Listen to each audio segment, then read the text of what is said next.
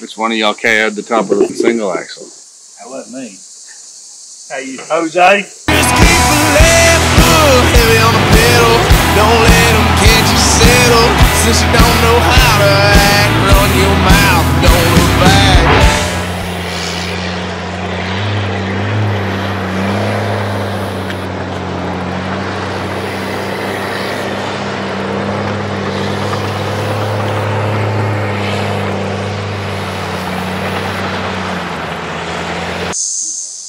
That thing's gonna split too if you try to cut it. Blow the top out. Get that a little bit at a time, dude. Put a rope in that top and pull it back. After I get this leveled out, I get to it, I'm gonna get over there and try to push it this way. I got that beacon right beside it. See more else. Yeah, there. Yeah, that's the problem. That one in the bottom don't have to come out now though.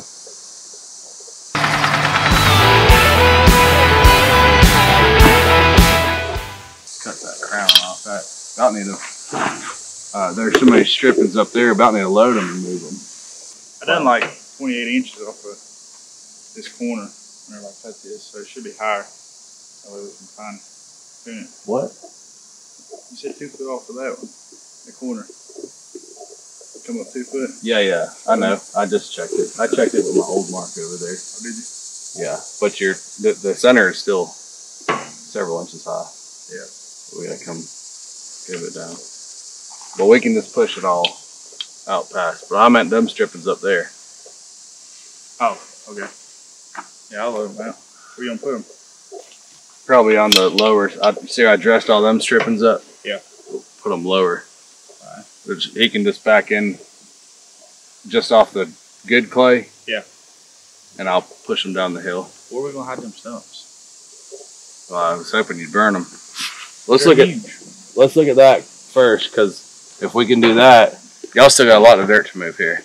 If we can move that, I can cut that whole top while y'all are doing this. If not, I'm just gonna be sitting around. See that wall right there is that cut. So it steps back one time. Right there. And I think that has to. That's just 8 feet, that one step back. Right? Yeah, 8. You got that big measuring wheel? Little one, that big one does real good on this shit though. Is this overcut, you think? Oh yeah. Oh yeah, so that's your 8 right there. Yeah. So yeah, this whole. That wall is that one. Yeah, one step and then all the way over. But it's real weird because it jogs back in the middle, which I've been daylight footing anyways. Front porch is 5, 6, 7, 8, 9. So 9 feet in front to bottom of the steps. But it's dead level with that part of the road.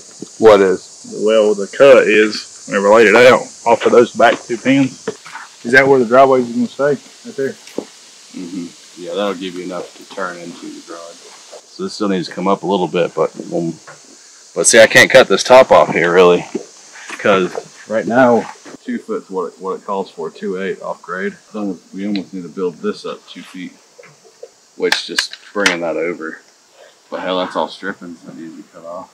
I guess if we can move that fire back just a little bit, put them stumps on top of the fire, let them burn until we're completely done, then we can put them down.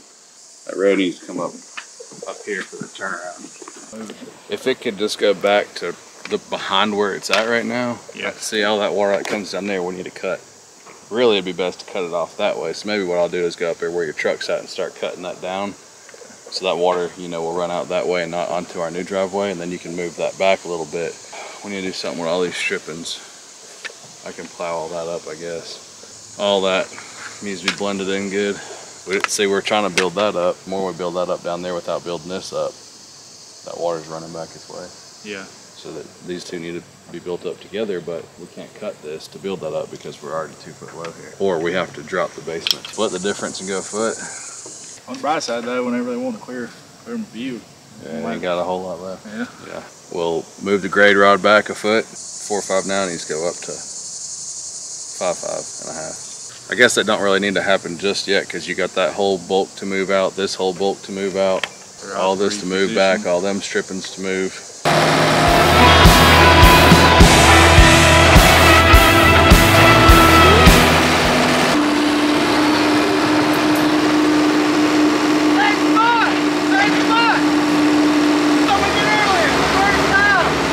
The single axle broke down about 20 foot in front of it, right in the way yesterday. That's where it went down on us. They couldn't have done it right there in the corner.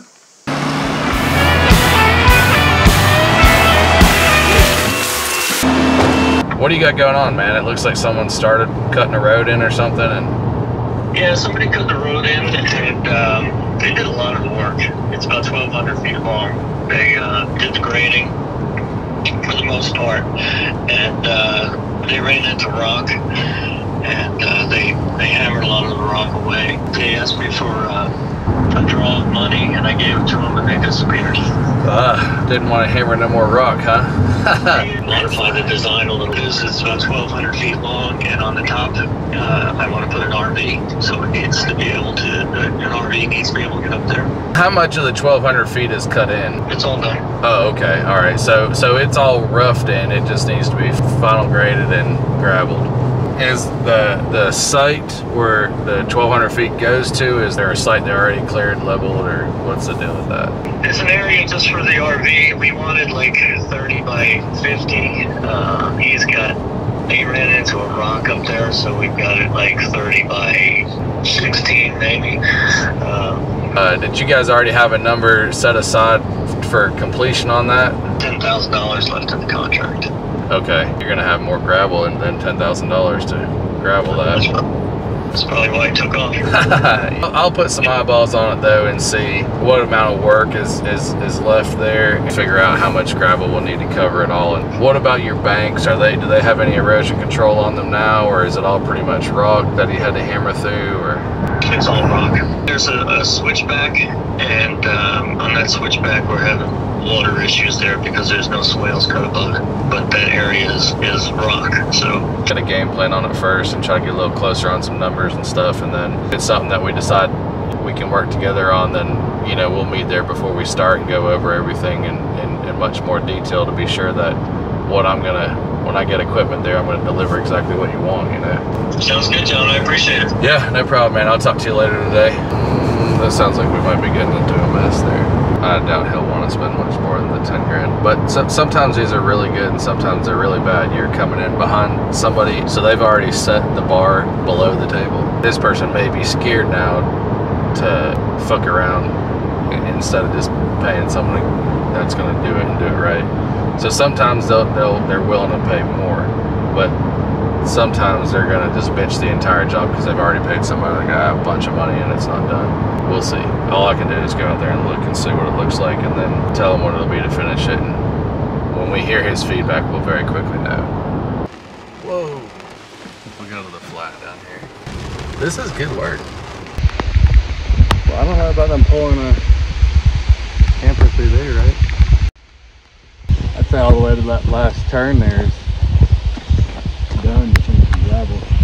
There's no ditch in any of this. That's what he was talking about. There's a lot of work left to be done. It's not a lot of work, but the gravel, obviously, there's several $1,000s in gravel. He said there's only $10,000 left in the job. What they originally quoted it for, they might have realized, from here forward, they're not going to make no money. And had a rock clause in their contract, and they got into this rock. It costed them a ton of money, and the customer didn't want to pay any difference. And they got to a point where they felt like they could walk away with it. Just left the site out there. The work that's completed looks really good, man. They did a good job on all that stuff, and it looks like it's just that last leg that they didn't come back through and hammer through the rock for the ditch and then the pad, right? What about that one really sharp corner, the left-hand corner as you're going down where the creek goes underneath of it? Are you comfortable with that? Can you pull the RV through there, you think? I think so. Yeah, I walked all the way up there. I seen where in the back corners you had some stakes for it looked like that's your four corners of what you were hoping for as far as the cut goes. At one point. Okay. If that's the area that you wanted in, it may just be best to finish hammering that rock out there. And you can do a cut fill there too. You can fill in the one side versus trying to hammer that rock down further. The fill would be cheaper. The hammering's extremely expensive. Yeah. As far as finish work goes, it does figure for right at like $12,000 just for the gravel to get to the job. How much gravel is that? Yeah, 10 foot, 1,200 foot all the way in, and then the pad itself, it figures for 18 loads delivered there. How deep would that be? 4 inches. That's only half of what we would normally put on a brand new road, but because most of the road is built with rock already, you've got a really good hard base. Like, it's raining right now, and I just drove a 2-wheel drive vehicle all the way to the switchback. You can save yourself a couple bucks and just put the 4 inches and roll it in real good. I think you'll be fine on that.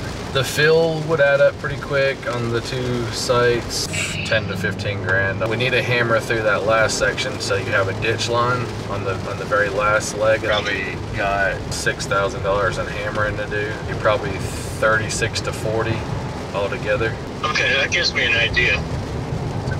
Okay. Yeah, I appreciate you going out and taking a look at it. Yeah, I'm not sure right now what we're going to do with it. We got to get that money together because he bailed on us with our money, so we're rounding it up. If you put something together, let me know. Just reach back out to me. Happy to help however we can. Really appreciate it. You do house pads and septic or no? Yeah, we do everything site work wise. Everything but a well. If the other guy ever comes back with the road, then we'll use you for the house and the septic. If not, we'll give you a call back and hammer this out. All right. You have a good day. You too, man. Thanks. I knew he wasn't going to do it. And that guy probably knew that there was $40,000 worth of work left, but there's only $10,000 left in the contract. That's why he ain't coming back. And this guy he didn't know how much work was left, so he was using me to figure out, call this guy and say, hey, there's $40,000 worth of work left. Which we're not comparing apples to apples of what he was bidding because none of the fill was in that.